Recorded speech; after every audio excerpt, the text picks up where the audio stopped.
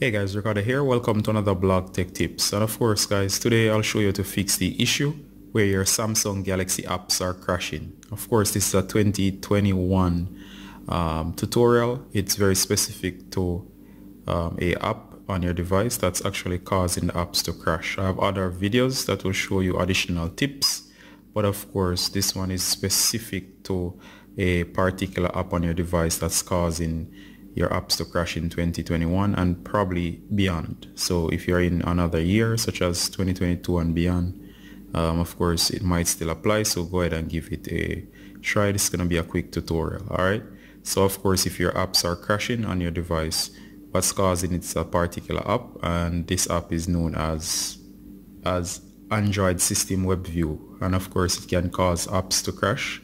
It seems to have something to do with the latest update. So go ahead and find your Play Store on your Android. Go ahead and search for the Android System Web View.